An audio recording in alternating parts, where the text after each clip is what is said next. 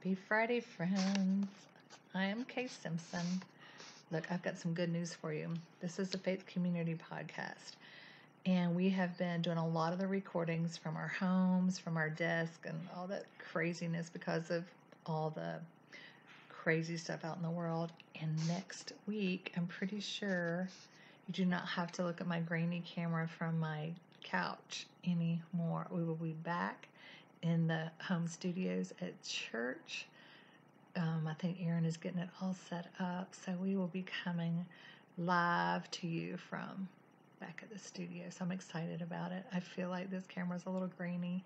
I just feel like it's so much nicer when it looks professional. But anyway, I'm so thankful we've just been able to keep up with each other and with you through all of this, no matter what. So coming to you, hopefully, last time from home. I am Kay Simpson. This is Faith Community. We just welcome having you here, listen to our podcast. We try to go live 5 before noon every day during the week. Pastor John, a lot of guests, Pastor Teresa, and we're just thankful to have you tune in, and we hope this 5 to 10 minutes really encourages you. So we are walking through Psalm 23, and the part I'm going to talk to you about today is in verse 4. I'm going to read you 3 different versions because I don't know about you, but when I do that, it really helps me to see different words, to see different perspectives. So I'm going to try it for you. So Psalm 23:4 in the NIV. And this is what we're usually used to.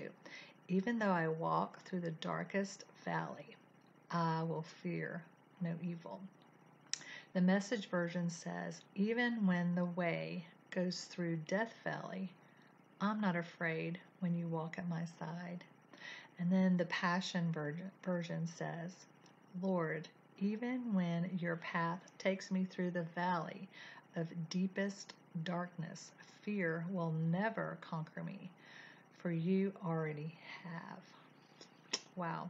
So, a couple notes that I wrote down I wanted to share with you.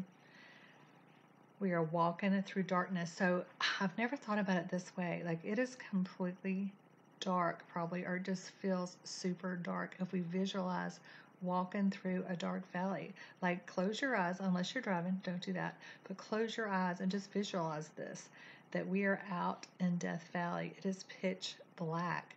There's rocks. It's unstable where we're walking. There may be cactuses or things growing, or we might be out in the desert and the wind is blowing and the sand is blowing. There might be animal sounds. Just close your eyes and think about that, how dark it really can be. And sometimes you just really can't see anything. You don't know where to step. Your balance can be off. I don't know about you. When I close my eyes, my balance can get a little bit off. So it doesn't mention in the verse, you guys, if you walk through the valley. It says when. So in other words, I feel pretty sure that the guarantee is, or the rest of the story is, there are going to be times that we're going to be out in the valley, right? So when. So it's pretty straight, I'm pretty sure. So no matter what, no matter how dark that valley gets or how dark it feels, He is going to be right there next to us. He is going to be comforting us.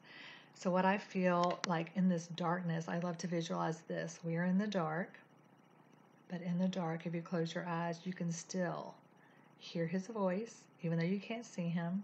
We can feel His breath. I like to be close enough I can feel His breath.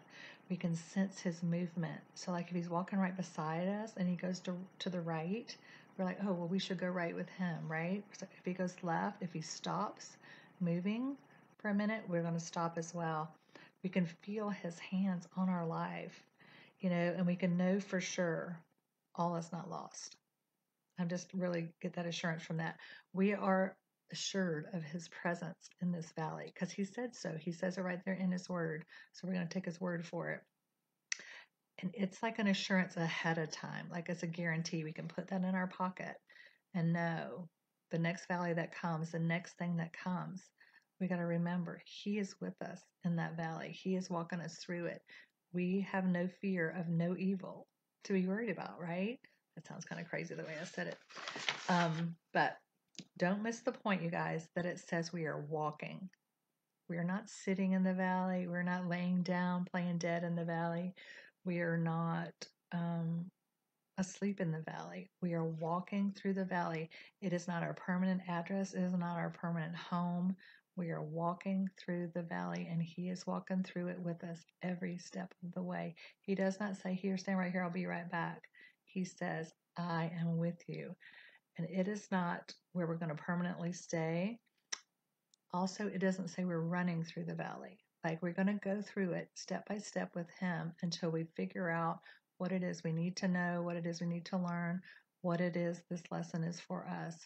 We're not running through it. We're not missing it.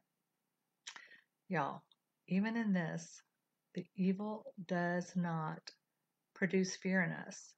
You know why? Because who is with us? He is with us. He says He is with us.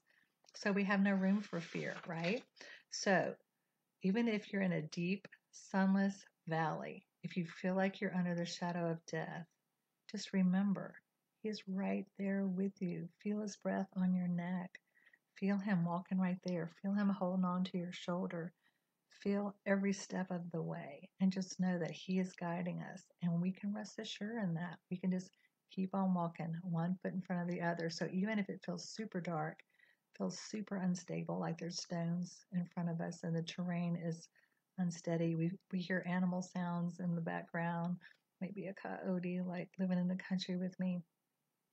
We can be assured that He is our journey partner through this valley. So I just want to remind you of that. I just wanted to give you a little hope with that. And I want to pray for us, okay? Lord, I just thank you so much for the reminder of, even though it feels dark, even though we feel like we are just putting our hands out in front of us and walking forward sometimes until we hit the next obstacle, we know that you have our hands, that you have our feet, that you are walking right there alongside with us. We're just so thankful for the reminder of that you stand up against the evil, that we have no fear as long as you're walking with us. And you said in your word that you are.